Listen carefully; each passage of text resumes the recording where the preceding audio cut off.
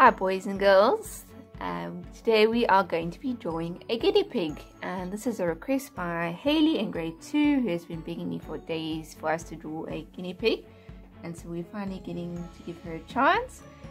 Guinea pigs are really cute little pets. We have 2 guinea pigs at home and they are just so much fun. So I'm going to use watercolors today just for a change, just because I feel like it. But you can use whatever you want. If you want to use your pencil crayons or your croquis, whatever you have on hand at home, you can use them. I'm going to be drawing in pen, so it's nice and clear on the video.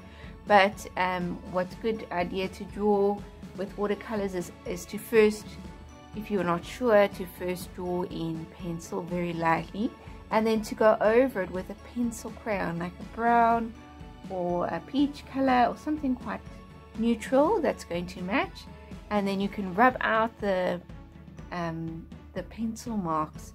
But pencil and watercolors do not go very well together. That pencil mark tends to kind of make the colors very muddy.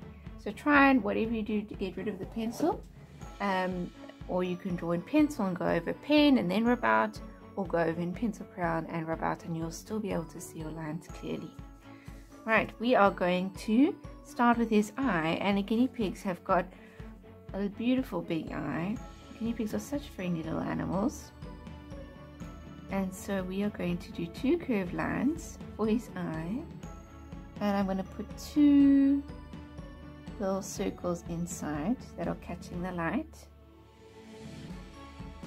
and I'm going to put very close to that, I'm going to put another 2 curved lines, a little border around his eye, just like that. And you can see I've got my page landscape, and I've started just a little bit on the right hand side. We're going to draw him in the middle here.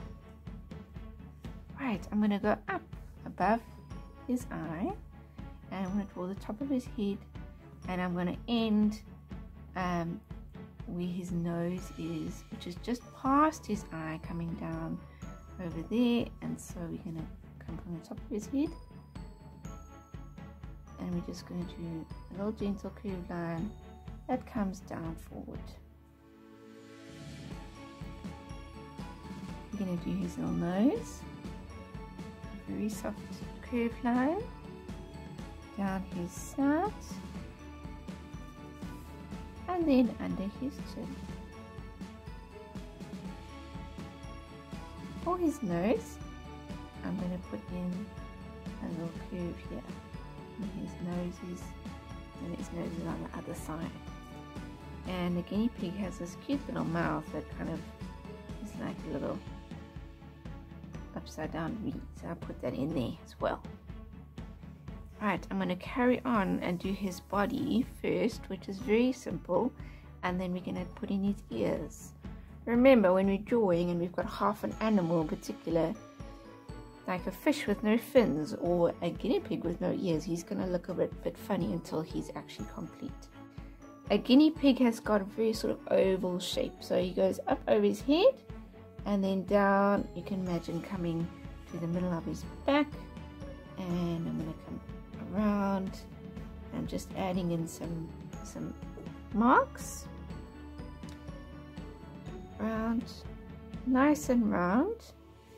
Guinea pigs love to eat. They could just eat all day. And up again. So it's really just a sort of oval shape. I'm going to put in his little paw over here, hiding. So I'm just going to do a straight line with a curved line on top, and I'm going to do 3 toes. And guinea pigs have long sort of claws on their toes. In fact, you need to cut them every now and then. Right, he looks very odd still, but he's missing his ears and his patches and his whiskers, so let's get on.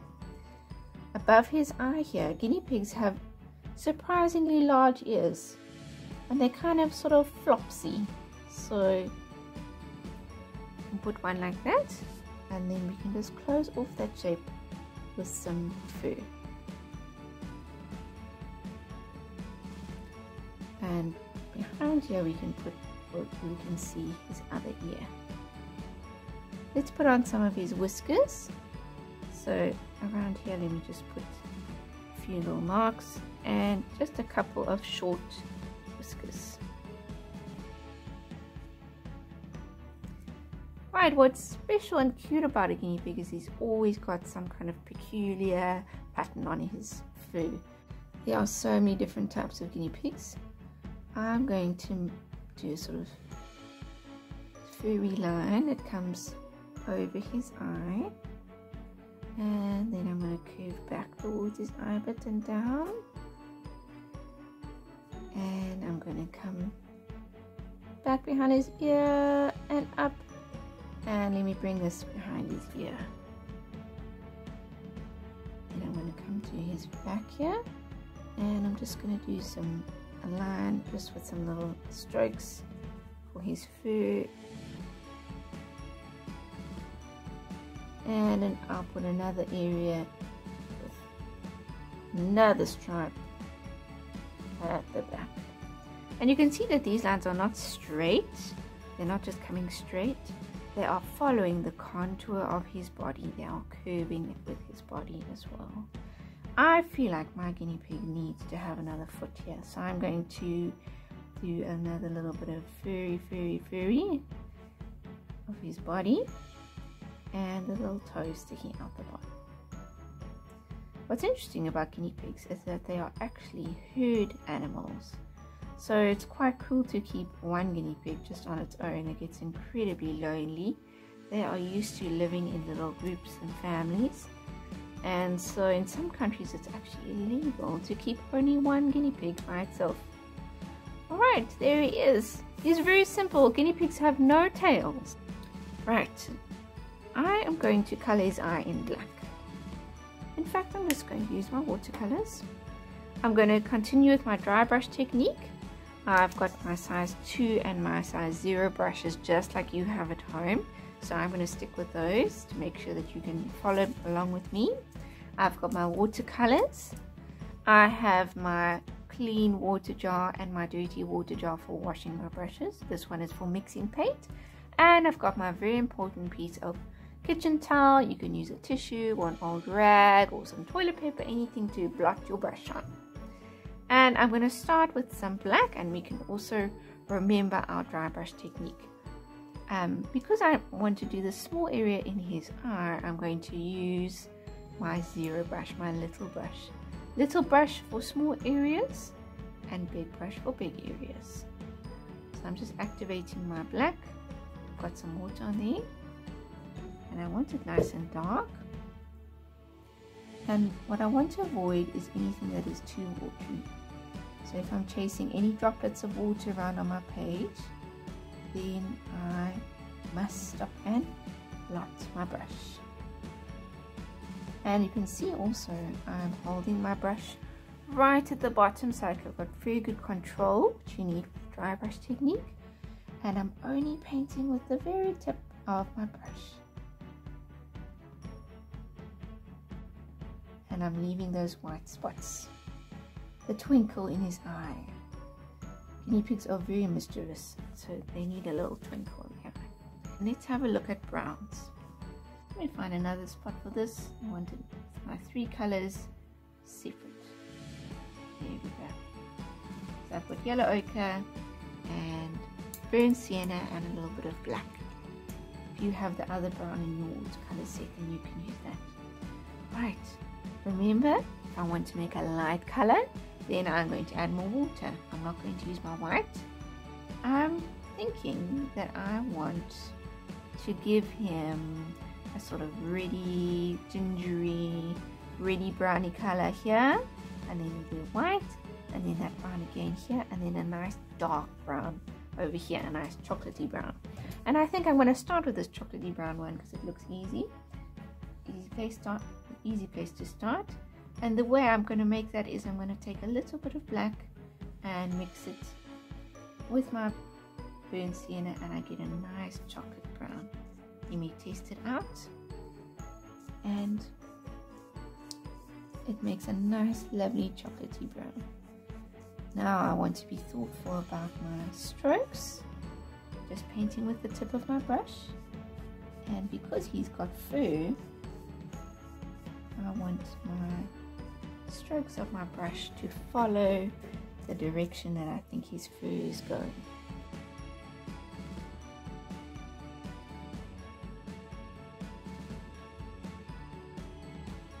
I want to make it a bit more ready, so I'm going to come back to my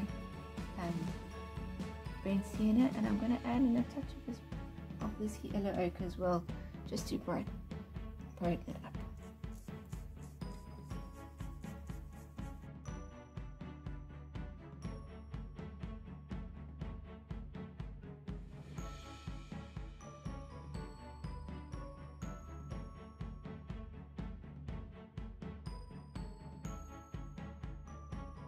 I'm going to use the same color again. Let me mix up some more.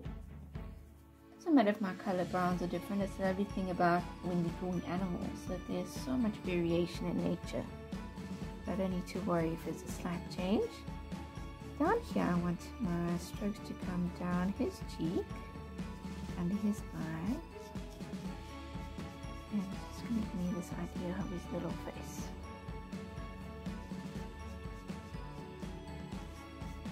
Guinea pigs predominantly eat hay, and they basically eat all day. They eat and then they sleep and then they wake up and eat some more. And that's very much all they do. And they love people. In fact, our guinea pigs, all we need to do is to jingle our keys in the kitchen and they start squeaking because they know that maybe food is coming.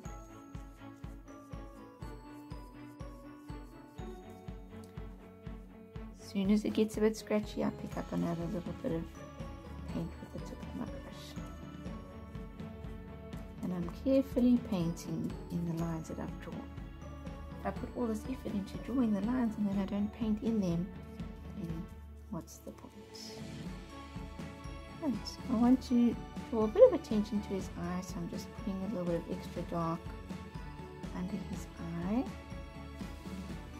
and maybe this front part going down his nose. See, I'm still working with this color. I also want to add a little bit of depth at the bottom of his body.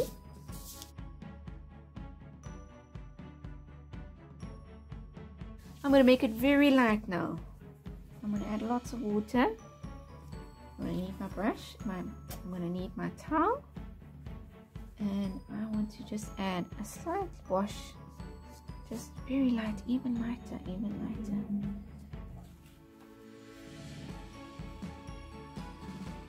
Just a slight shadow on his white bits.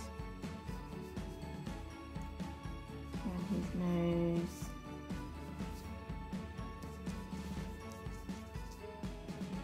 A little bit over the top of his head as well, just to give him some shape. I'm going to go back to my dark brown, so burnt sienna and a little bit of black, and I want to add a little bit of extra dimension here. Oh, that's very dark. Stop straight away if I don't like the color and adjust. Let me test it, and I can layer another little darker layer here as well.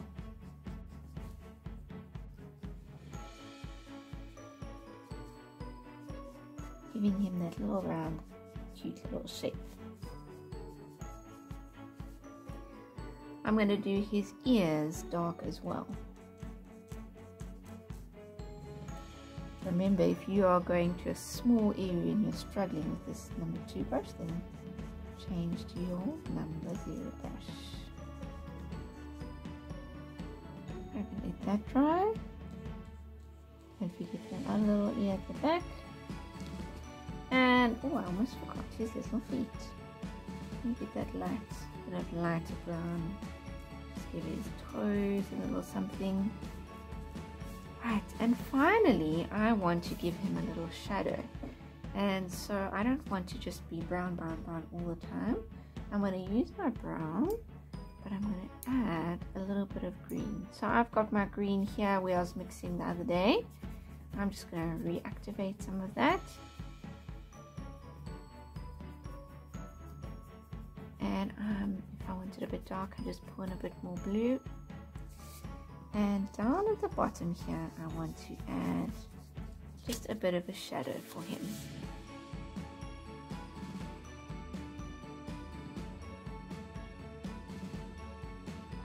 And I'm going to let that to dry. Right, the rest of him is dry already. I want to look and see, can I layer another little layer of color on him that's going to just deepen and add more detail. I'm going to change to my zero brush. I can see that I would like to, in fact, make some of his ear looks a little bit unfinished. So with my little brush, I'm just layering in some darker tones just on the inside of his ear. I'm not covering all of it, maybe just around the edge a little bit. On the edge of that ear, it's behind so it can be darker. Maybe I'll put a little bit of brown around his eye.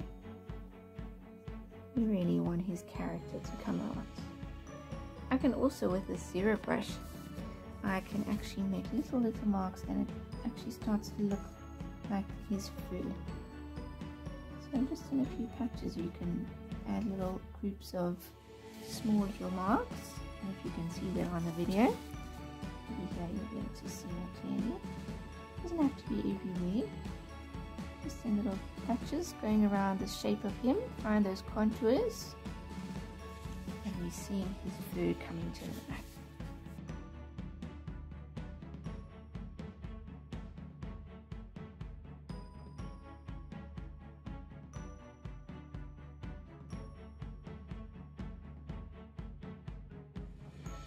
I'm going to layer the last bit of green.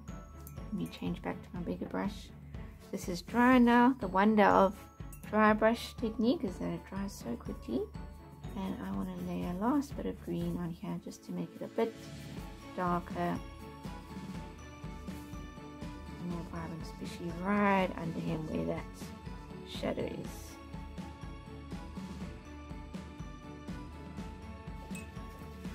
And there we have a very cute little guinea pig drawing. I hope you enjoyed it.